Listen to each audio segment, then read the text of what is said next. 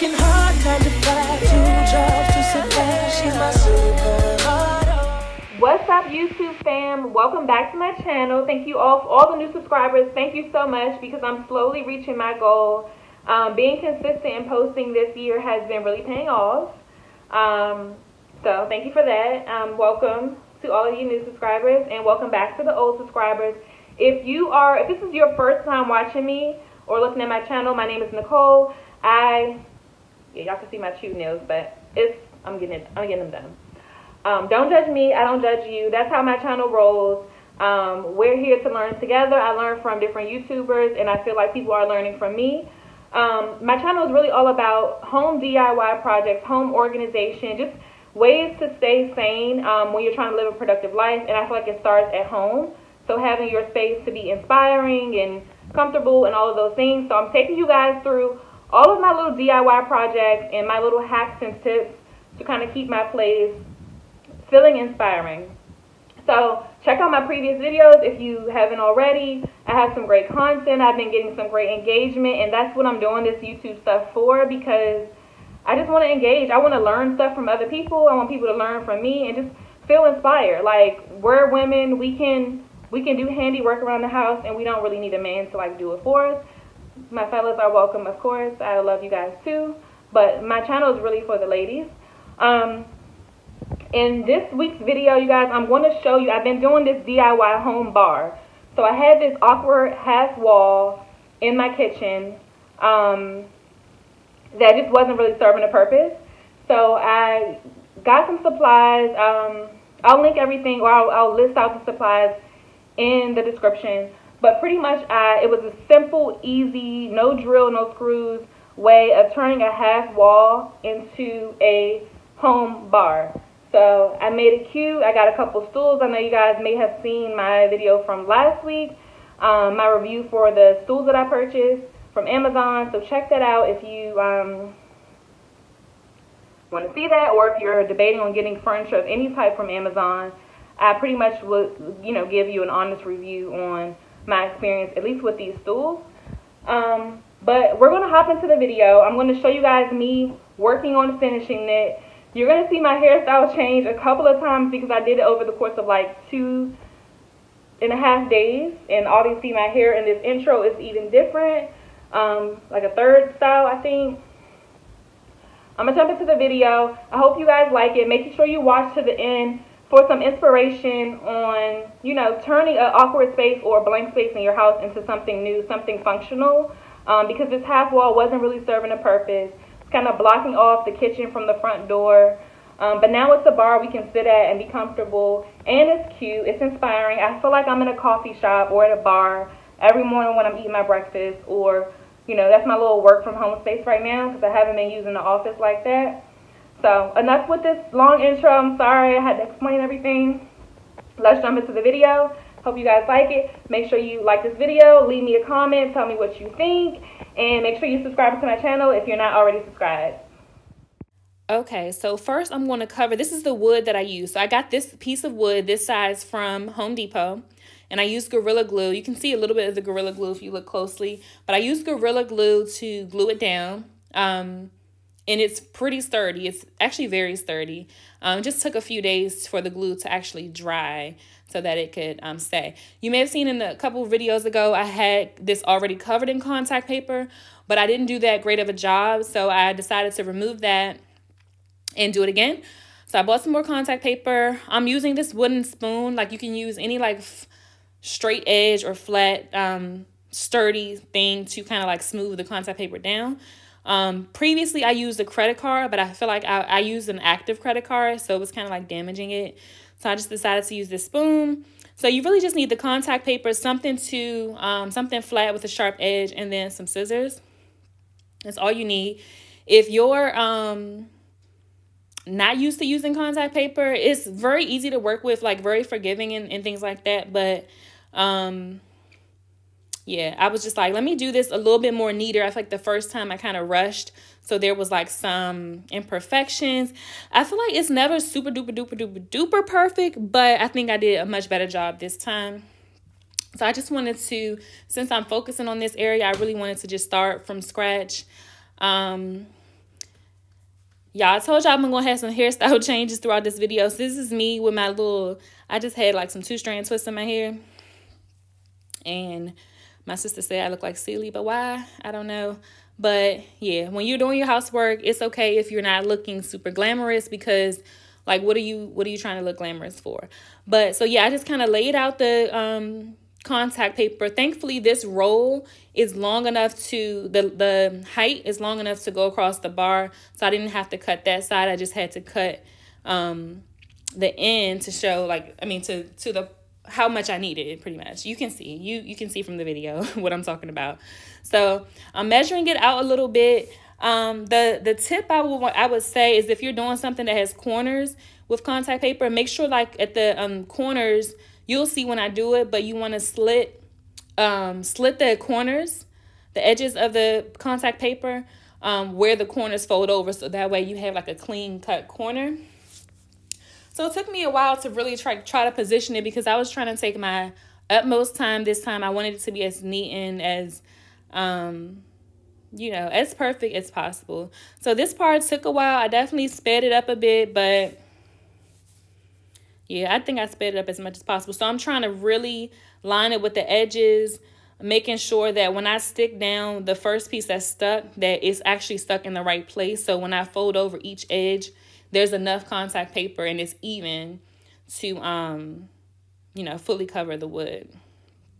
So super easy, y'all. Like, if you have something that's a base and you just Gorilla Glue a piece of wood on top and cover it in contact paper, that's an easy tabletop. So you see I just cut the edge, the corner, so right where it's going to fold over, where the corner of the wood is, I cut the contact paper there, so I could fold one side over and then fold the other side over. Kind of like if you're wrapping a gift, if you are any good at wrapping Christmas gifts or birthday gifts. So I wanted to kind of have this video be a little bit detailed on how to apply contact paper, because of the simple fact that when I did it the first time, it wasn't so great. It was okay, but it could have been better. And so I wanted to give it another go to try to, you know, make it better. So then I just kind of cut off this excess. I could have just folded it over, but I didn't want it to be too much excess, especially if I want to use this extra contact paper for something else. I'm just thinking about the, you know, making it the most resourceful as possible. So now that I got my contact paper kind of positioned, kind of cut to, you know, where I, you know, the amount that I need, then I start to slowly peel off. You want to peel off a little bit at a time. So I peel off like a, you know, maybe like an inch or two, and then like applied it. And it took me a minute, because I was like trying to be super, super precise, because I wanted this to be perfect. And to be honest, it still didn't turn out as perfect as I wanted, but definitely much better than before. So just trying to line this up. I started with the corner because I knew, you know, this is the first, I don't know, y'all, I don't even know how to explain it, but just keep watching. I knew this was like my starting point. That's what I want to say. My starting point. If y'all been watching my channel, y'all know that I don't be knowing what to call stuff sometimes. So that's why the videos are just so helpful, because it's like, if you don't know terminology when trying to learn how to do something, a video will give you the visual. You don't even need to really know the terminology. Sometimes I'd be like, I don't even know what to call this, but I'm gonna make up a name. So you see how I just folded that edge over, and it's like a perfect corner. That's what I was talking about. So then I use as I slowly stick down one part, or the first part, my starting point, I use the wooden spoon to like smooth it out, pressing it, you know, down, get rid of any air bubbles, and then like so. You see, like so. And then I slowly move back the contact paper to kind of like smooth down a section at a time, remove the air bubbles, and I folded it. The excess, once I got my starting point down, I folded over the excess contact paper, so it's like it's not all over the place in my way. And then I just kind of went down from here, you know, smooth down the edges as I go, get rid of any air bubbles. And you want to like push the spoon for real, like towards the part that you haven't put down yet, so that obviously the air can come out to the part that's not like stuck down yet. if that makes sense. If y'all have any questions, definitely like leave me a comment. I always try to get to all of the comments, anything that's not idiotic, if that's politically correct. If it's a comment about the content or, you know, a respectful comment, I would definitely respond to it. So I'm gonna let y'all watch this. And again, y'all, it's long. Let me know in the comments below if this video is too long for you, if you feel like you tapped out or skimmed through too much, or if you feel like it was worth it because it's kind of like resourceful and it kind of taught you something. Let me know in the comments below so I could like gauge, you know what I'm saying, like what I should do in my next or my future videos. So y'all, it's starting to look good. I'm so proud of myself for this, but this process was much better than before. So this is up close.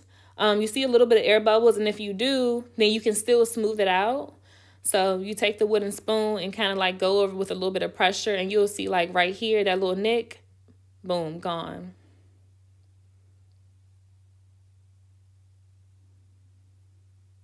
Just wanted to give y'all a little bit of a close-up view of, as I'm smoothing it down, how it looks and how helpful that, you know, the edge that you use, how helpful it's going to be in getting rid of any like air bubbles or any imperfection out of the paper.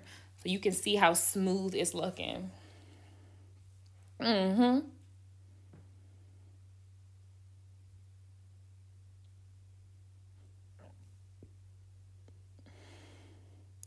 So you want to just continue to smooth that down. And then a final look.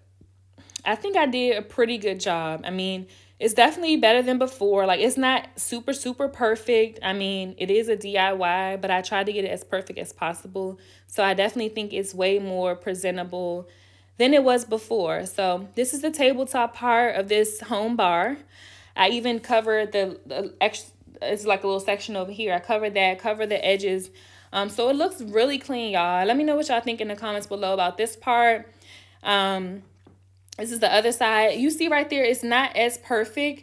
But I still think that for what it was worth, I think I did a much better job than before. I think some of these techniques is like trial and error.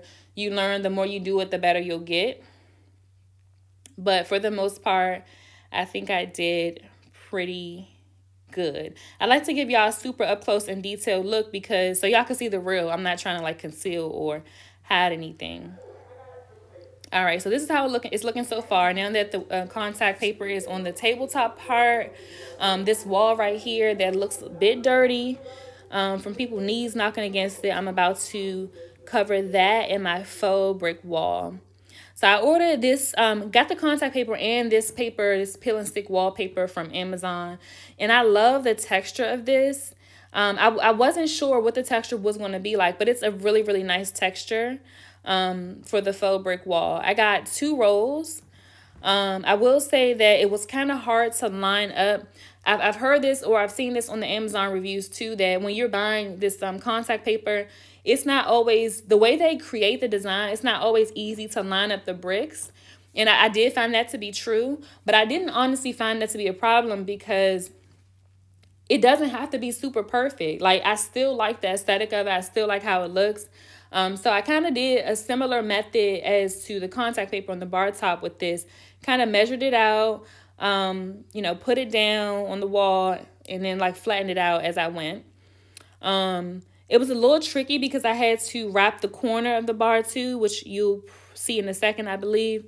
But yeah, so, and also another thing about this faux brick peel and stick wallpaper is I got two rolls, which I did need both rolls to cover this full wall. I didn't even measure, I didn't measure how much wall space it was against the amount of paper I got, but I'm glad I got 2 because I needed it. The downside to that, which was also in the Amazon reviews, is that it's not exactly manufactured the same. So the second pack was more of a brighter white than the first. The first, I feel like the background was more of an off or eggshell white.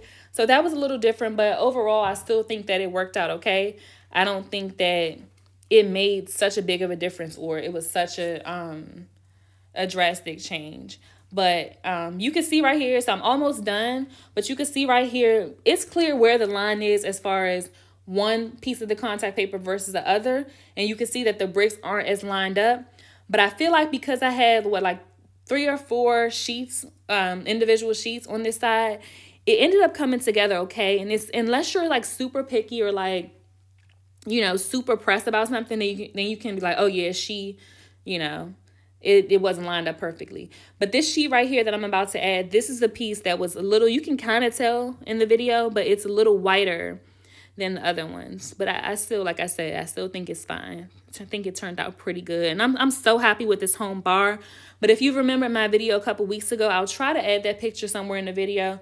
The inspiration bar had like a texture, 2 textured walls with like brick. And I wanted to incorporate that somehow into my space. I didn't want to put it on the wall. So on the like sides of the bar, but I wanted to add it somewhere. So I thought this was the perfect place. And the barge stools will be right in front of it. So I feel like it'll be a nice contrast. The quilting in the black leather stools or faux leather stools against this white and gray wall. So you'll see this wallpaper was super duper duper easy to work with. I will say it stretches out easily. So if you're trying to, if you happen to stretch it to pull it around a corner or wrap it around something, it might potentially stretch out of place. And I think that was probably like the only flaw for me. But you just gotta like work with it. It's forgiving. If you need to take it all the way off to adjust it, like I had to do a couple of times, then it's still workable. It's still usable, because I felt like some parts, the brick was not going in a straight line. So I had to make sure that it was going in a straight line. I think this piece right here, that piece was fine. I think the last piece I had to like put all the way on and then take off so that the bricks would line up. But y'all, this was such a cheap and easy, this whole bar. I mean, the wood was very inexpensive. They cut it for me to size at Home Depot. It was an easy, cheap DIY project. So this is the final look of it, of up close. It looks so good. Let me know in the comments below what y'all think, if y'all like it. This is like the last part that I want to like redo. It's given, I don't like it. Like, I got these wine glasses off of Amazon that I want to swap out. I'm about to show y'all. My daughter's gonna hold the camera. Blame her if it's don't give me this side, wait till I'm over there. Blame her if the camera is wobbly, okay? So can you see this? Mm-hmm. All right, so I got these Layla 4 wine glasses off of Amazon, and I just thought like I got these from the dollar store, but I was like, I wanted something a little more like elegant, or I don't know what the word is. All right, so this is my first time opening it, but you see the shape? It's like a real skinny stiletto. Can you see it? Why are you moving so much? Okay, so this is the new one versus these old ones. So I'm gonna swap these out for display. Can you see the one thing? Mm-hmm. Okay, so look how it's like sleek. I'm gonna take these out and put these in. Let me know what y'all think about these wine glasses versus the old ones. These were just, the old ones, they are okay, but they just don't fit the look. So I'll just have those in case people come over and I need extra wine glasses. Babe, what you think? You like that? Yeah, they definitely look different. Yeah, I just want to like switch it up. I'm tired of looking at those. Because those are wider and these are like more skinnier. Yeah, so I think that looks cute. Now I have to figure out up there. I'll probably swap out this whole thing in general, but I don't know. Okay, guys, thank you so much for staying tuned, watching this whole video. Definitely let me know what y'all think. Was this video too long? I know it was a little longer than some of my videos. Nyla, quiet. Okay, let me know what y'all think about this video. I hope you guys liked it. Let me know if it was too long. It was longer than some of my videos. Let me know if y'all have any questions about what I did, what I used, where I got anything from. I'm not linking anything. I'm just listing out what I used in the description. But let me know. Let me know what y'all think. Let me know if you're going to try this or try something creative in your house, a space that's not functional right now, that you can transform it into something functional like I did. Let me know in the comments below. Hope you guys enjoyed the video. Make sure you're subscribed if you're not subscribed already. I will see you guys next week.